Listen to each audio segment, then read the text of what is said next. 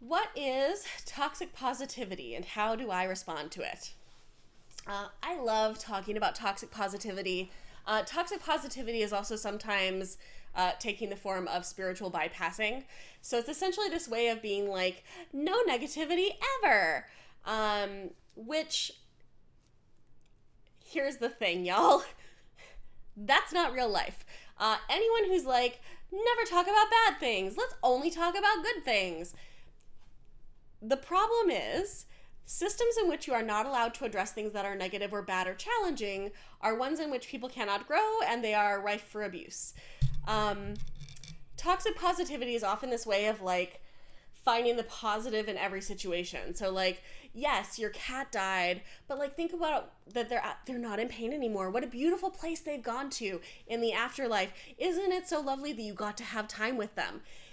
Sometimes toxic positivity is this way that people shut down someone else's pain or challenging feelings for the sake of their own comfort, right? That they don't feel comfortable with this other person being upset. It makes them feel uncomfortable. It makes them feel like not sure what to do. So what they're going to do instead is like find the way to get like out of these challenging feelings and into something more positive and easier and nicer. And look, if there's ever been a great example of toxic positivity in a whole lot of ways, it's the way that we're just like pretending COVID doesn't exist anymore. That we're just like back to normal. Things are great. We're just going to do a little bit of eugenics. Yeah, like people who are sick and old, they're probably going to die, but yeah, that's the cost so we can still go out to dinner. And I get it, right? Like this is not about individual choices, right? Individual choices right now are so strongly controlled by the way that the larger context is making it very, very difficult for any of us to make good choices. And COVID numbers are surging, hospitalizations are surging, shit's real bad, but no one's masking anymore, and the government sure as shit isn't telling anybody to mask because the pandemic is over, the public health emergency is over, right? Which is this way of like trying to hang on to a positivity that is not rooted in reality, and that is about papering over something that is difficult or uncomfortable rather than addressing something that needs to be addressed. Spiritual bypassing is a thing that a lot of like spiritual folk do, some of all different spiritual flavors and stripes, that looks again at this like finding a positive lens rather than dealing with challenging emotions, right? And so it could be the like, oh yeah, I got in a car accident, I don't know how I'm gonna afford another car. Oh, well, God never sends you anything that you can't handle, right? Or, you know, yeah, I know this terrible thing's been happening to me, but you know, this must be a way that I'm growing. This must be some of the growth that I need from the universe. This is the universe's way of helping me to grow and develop and be better. We are, particularly here in the United States, but in a lot of Western cultures, we are in societies that discourage us from engaging in too much depth with challenging feelings or with making space for challenging feelings.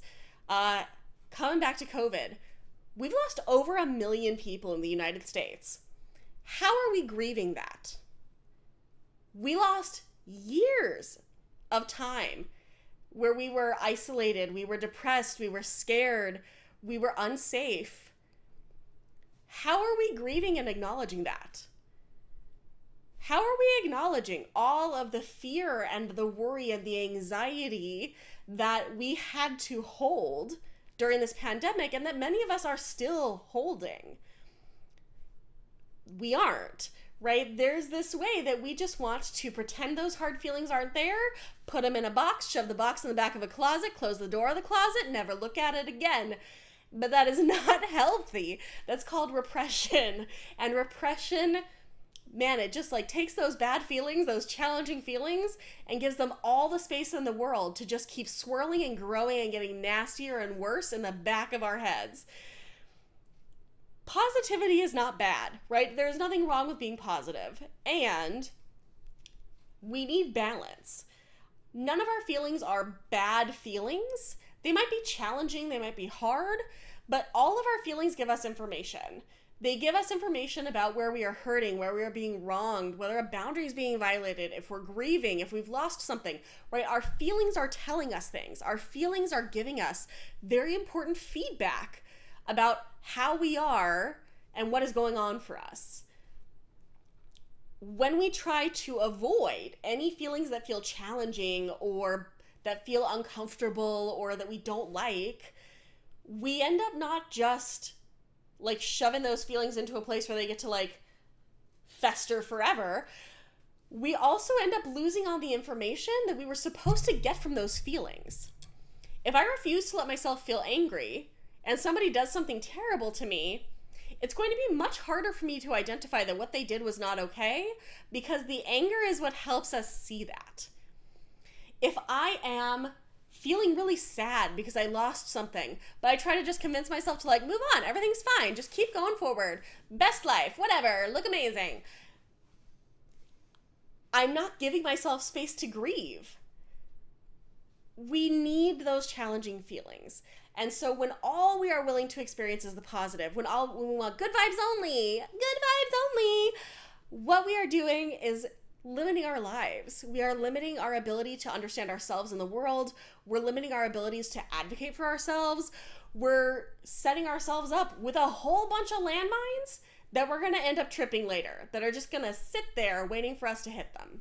So toxic positivity is, again, this way of trying to shut down anything that feels challenging or uncomfortable or like not good to us for the sake of like just focusing on the positive.